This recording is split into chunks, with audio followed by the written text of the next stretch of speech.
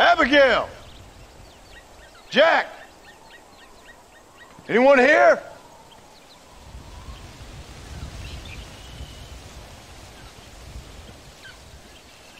Anyone home? Oh, darling. I never thought I'd see this day again. You no-good hillbilly piece of shit! I thought you was dead! I thought you was dead, John, huh? Where you been? Where you been? You know where I've been, darling. You know. You saw Dutch, didn't you? Yeah, I saw him. And Bill? Yeah, I saw him too. And you didn't go back to him? I left that life. Just as you left yours. How'd they treat you? Oh, I can take care of myself, John. Wingard got funny on me one time, but I wasn't so ladylike and he didn't try it again. Nor no one else. How's the boy? Oh, like you. And like me. Well, he's like a kid growing up without a father. That ain't fair. What is fair? Well, some trees flourish, others die. Some cattle grow strong, others are taken by wolves. Some men are born rich enough and dumb enough to enjoy their lives. Ain't nothing fair, you know that. We tried to change. I mean, ain't that what you're supposed to do? We did change. And it's over now.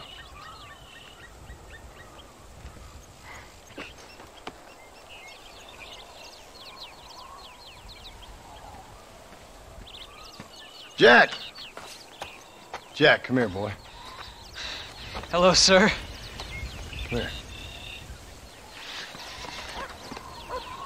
How you been? Coyotes ate all the chickens and poachers took the cattle.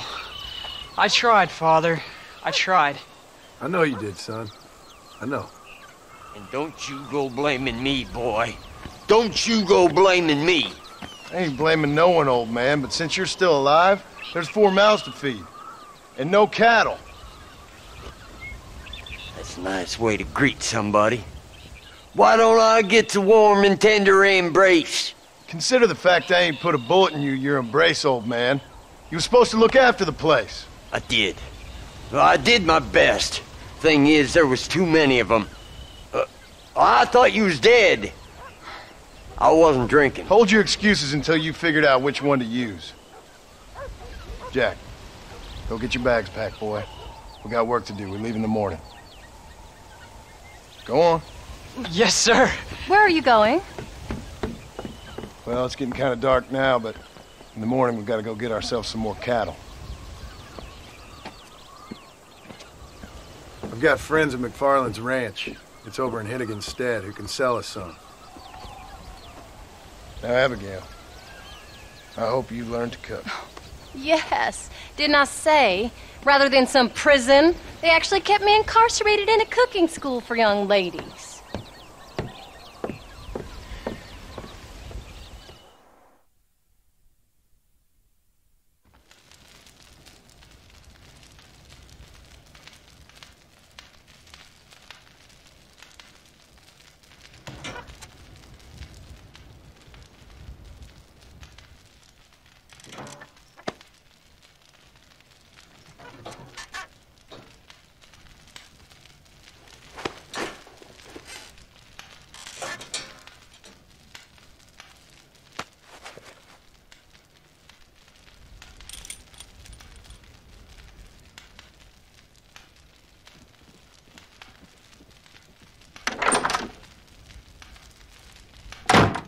Whoa! John Marston! Now, there's a face I thought I'd never see again. Some of our public servants in Blackwater sent you back on another homicidal errand to protect and save us from Lord only knows what. Thankfully not, sir. I was hoping you might still be able to sell me some cattle. My boy, it would be a pleasure. Bonnie's out in the corral now.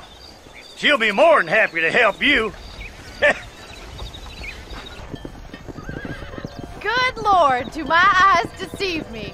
A devil walks among us. I said I'd be back when this was all over, Miss McFarland. After the barn fire, you remember? Of course I remember. I just didn't believe a word of it. So, you've come for some cattle? Yeah, I'm finally starting up my farm again. Or trying to, at least. You'll be fine. You've been taught well.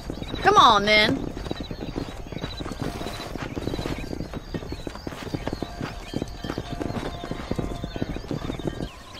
Did a good job, son. Nice shooting. Thanks, Pa. Make a rancher of you yet.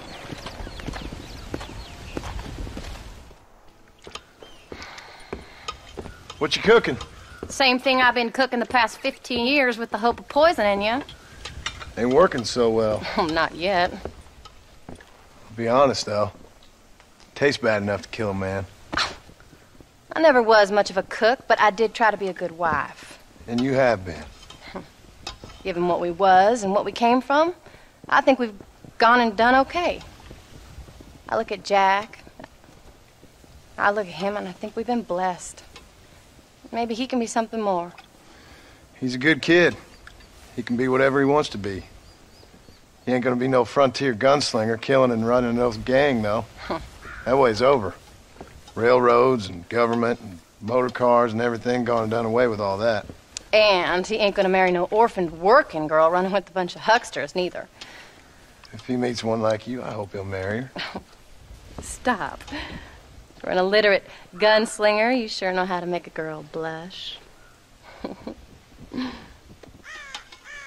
God damn crows! John! You have got to go deal with them. They've broken into the silo again and are eating all the corn out from it. Of course, my angel. Wait, get out of there. All right, all right. Come on. Scat. Shh.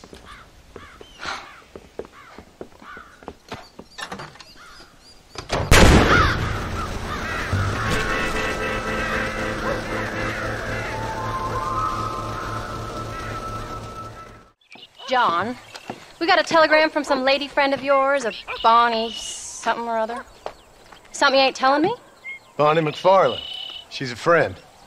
Saved my life when I went after Bill and nearly got myself killed again. Oh, and now you two's in the habit of sending each other letters. How very nice. It weren't nothing like that. What's it say? I don't know. I can't... Well, you know I can't read. Give it here. You read that thing out loud. I ain't hiding nothing. Dear Mr. Marston, stop. Need corn sacks. Stop. Emergency. Stop. Weevils and moths ate entire county supply. Stop. Can you help? Not exactly the most romantic request, now is it? I guess not. And she saved your life, you say? Yes, ma'am. Well, then you're gonna have to help her and her family out. We've got a plentiful supply of corn sacks over near the silo. About the one thing Uncle didn't manage to have stolen while we was gone. Okay. Hurry back, John. And John, what's she like? You know. A little bit like you, I guess. She's a woman in a man's world.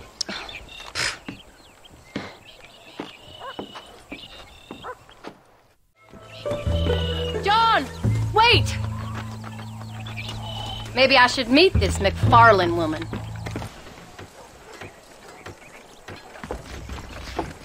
You came. Thank you so much. We lost the entire harvest.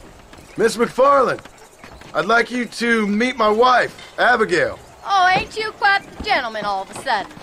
It's a pleasure to meet you, Mrs. Marston. Likewise. Thank you for saving my husband's life. And for teaching the miserable goat some manners, among other things. I didn't teach him anything. I know better than to try to change a man. You should meet my father. Oh, people can change, Miss McFarland. John and I have to believe that more than anybody. This is a decent first harvest for you, John. You should be proud. That's good land you got there. How are you feeling, Mrs. Marston? From what your husband told me, it must have been awful for you. I've been through worse, and I knew he'd be back before too long. He can't cook a meal to save his life. Abigail, in my darkest hours, when I was most homesick, just the thought of one of your rat meat stews kept me pushing forward. Well, about as amusing as a weeping saddle sore, ain't he, Miss McFarland? If you're gonna start yammering about women's work, John, I'd say you might be in the wrong company. I'd say so, too. I never felt so outnumbered.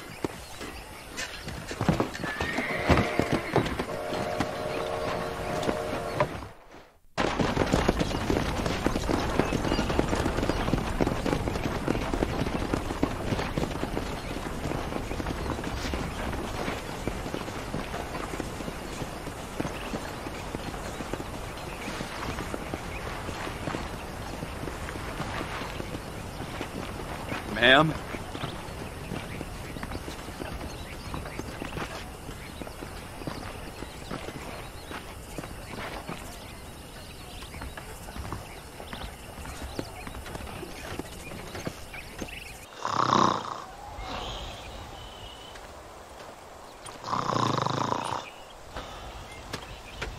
Get up, old man.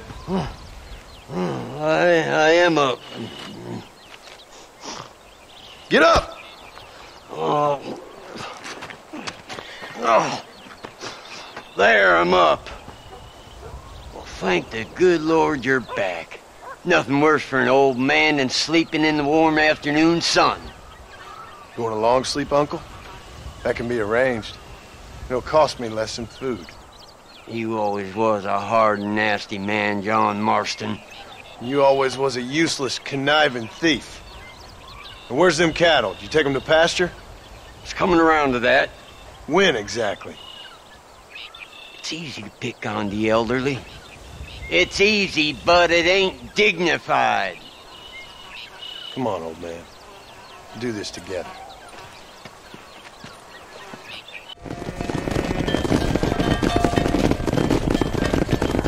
You look after the herd. I'll ride back. No thanks. You got your pound of flesh from me today. What are you looking at, old man? There's some Mustangs and some such out there beyond that ridge. Wondering if it was worth getting you and going around some of them up. Fair enough. We're nearly out of money. Ranch is in turmoil. We may not make it through the winter. What could we possibly want with some good quality horses? Come on. That tone of voice ain't so becoming on you. Makes you seem all pent up and angry like some Blackwater would-be business tycoon with a bad case of hemorrhoids. I'll give you a bad case of someone just shot me in the head if you don't hurry up. Make sure there's enough fresh hay. We need to keep them strong. All right. Damn, a little gratitude wouldn't kill you.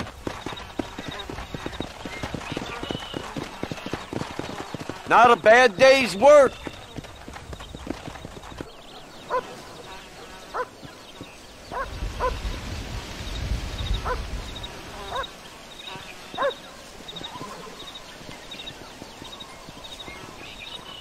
What's the book, boy? Nothing, sir. What's it about? Well, it's an adventure, sir. Set out in the West, and it tells this amazing story of how people killed the savage Redskins, and how this brave man, hunts the man who killed his father. I'm glad you're enjoying it. Talking of adventure, how'd you like to learn to track elk? Really big ones in the valley this time of year. We could use the meat. Well, I know you'd rather read your adventures. Trust me, this can be very enjoyable in its own way. I suppose maybe it's a little less dramatic. So, let's go, come on. You may get to see me get gored by some massive wild beast. Then you can write a story about that. Very funny, Paul. I've forgotten how funny you was. Grab your things. Oh, Paul, that was so much fun! I can't rightly believe it. Just like in the books. We'll do it again soon. Now get to your chores.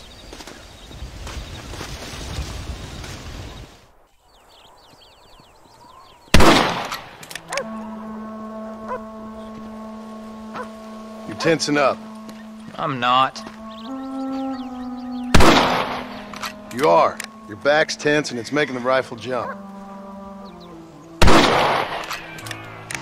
You're holding it wrong. Here, let me show you. I don't need you to show me, Paul. I guess not. No, show me and you'll just run off again or something. It's better I teach myself. I ain't going nowhere. Whatever you say, Paul. Don't be like that. Sorry.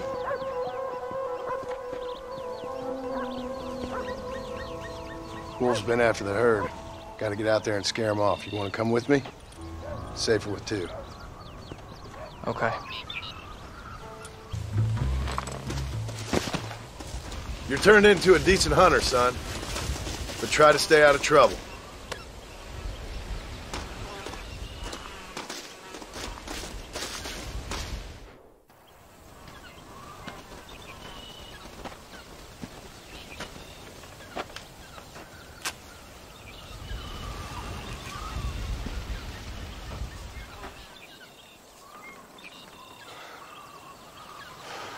John! John! What is it, old man? It's Jack. The kid. The kid. Well, I just saw him out in the valley. Seems your tales of hunting got the better of him. He said he was going up to the pass, track down that grizzly that's been seen up there. Kid can't hunt a grizzly. Thing will eat him alive. I know. I tried to stop him. But you're worthless as a lawyer at a lynching. Damn you, old man. This is my son. Anything happens to him, you'll wish it was you that bear attacked.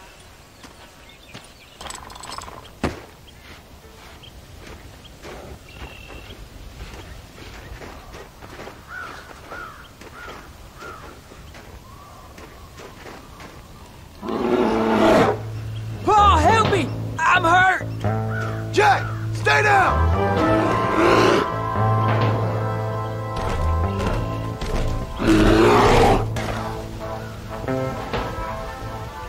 What the hell were you thinking going off on your own? You're just a boy. No, I'm not! I can skin an elk, rake horses. Come on, let's get you home.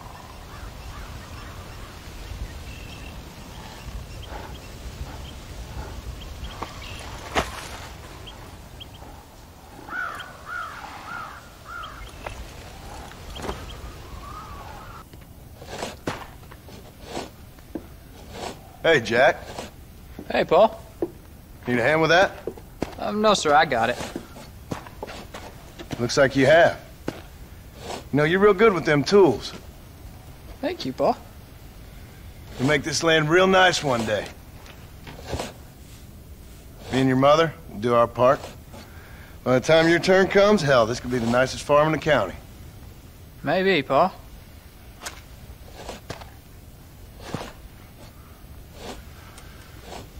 Just gotta learn to shoot straight or you'll get yourself eaten by some animal. Very funny, Paul. Thank you, son.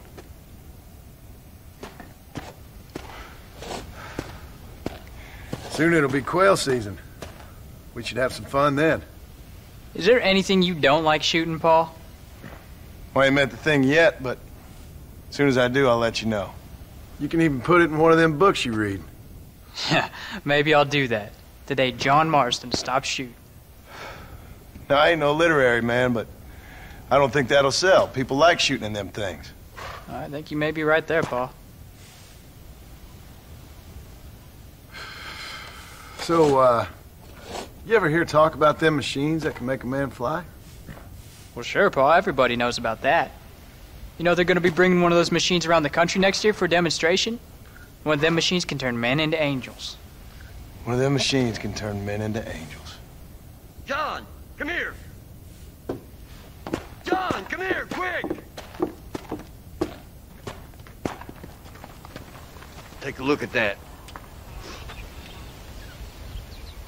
Jack, go into the house, lock all the doors. Whatever happens, don't come outside. You hear me? Whatever happens. Okay. Come here, son. Whatever happens, keep the doors locked and your mother inside. Promise me, son. Promise me. Who is it, Paul? It's just some old friends. Me and Uncle take care of it. And you go inside and you keep the doors and the windows locked. I hear you. Then run! Yeah, run, boy. Well, old man, looks like things is about to get settled once and for all. So it seems. What are we gonna do now? What's wrong? What's happened? Stay inside, you hear? Like I said, there'll be more coming.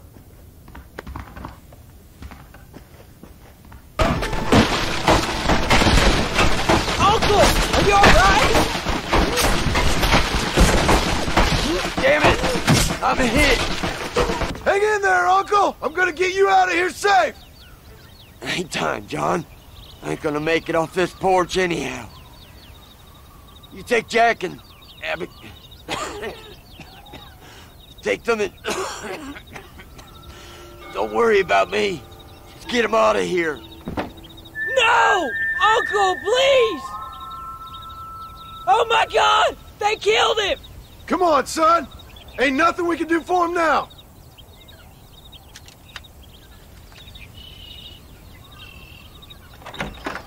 We're leaving the farm. I'll watch from the silo. You two go to the barn, get the horses ready. John! I'll meet you there!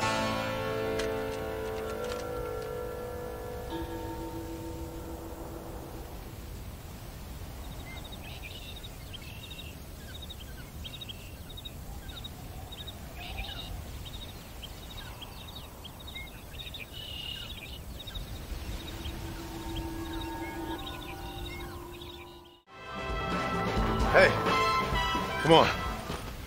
Now listen. Jack, Gnarly, get on this horse. Get out of here. Go find a place to hide. You're coming with us, Paul. I'll catch up. You keep riding and don't look back. And don't be worried about me, you hear? Now get going. You stay out of trouble, John. Ain't no trouble, Abigail. Ain't no trouble. I love you. I love you. Now go! Get!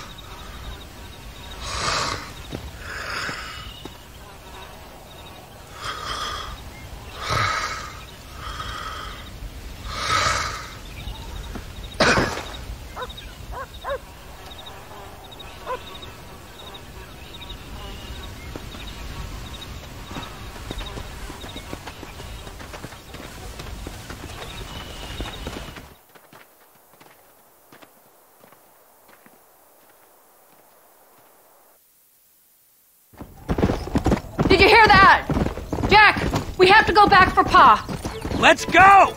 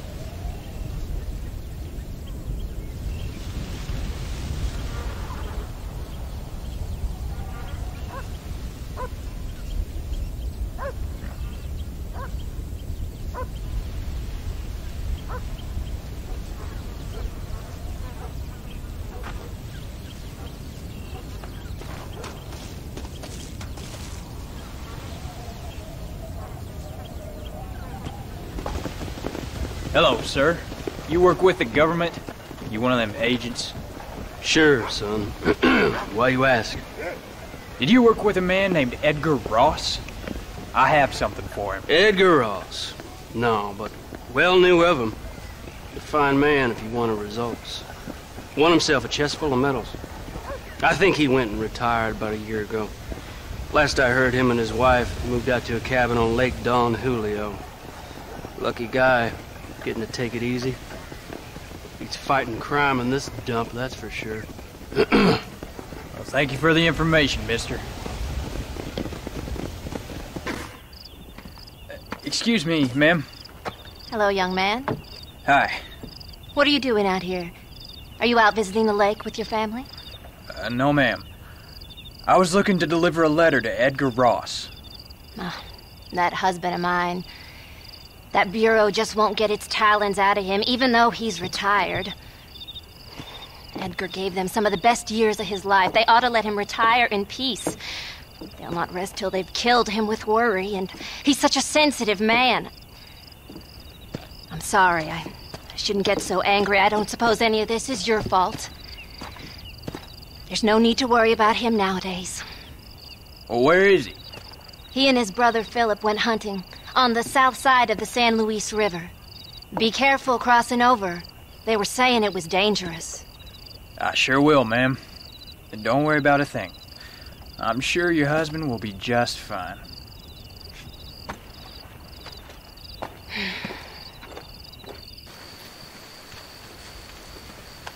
Hey there, mister. How's the hunting? Oh, pretty good, son. Got me a few rabbits, coyote, elk. Still looking for some trophies for the parlor. I've got a letter here for Edgar Ross. You know him? I heard he was down in these parts with his wife. Of course I know him. He's my brother. Gone down river, duck hunt. Must be a pretty important letter to have come all this way. Oh, yes, sir. Real important. I'll be on my way home as soon as I deliver this message. You best be off then. Just don't get on his bad side. He's got a filthy temper. Excuse me. You Edgar Ross? Do I know you? Forgive me for startling you, sir. I have a message for you. My name is Jack Marston. You knew my father. I see. I remember your father. I've come for you, Ross. And you, boy, have sure shit found me. You killed my father. Your father killed himself with the life he lived. You killed him. I saw you. You keep saying that. You sent him to do your dirty work. Then you shot him like a dog. And I'll shoot you like one too, you little piece of trash. Now get out of here before I kill you as well. I ain't going nowhere, old man.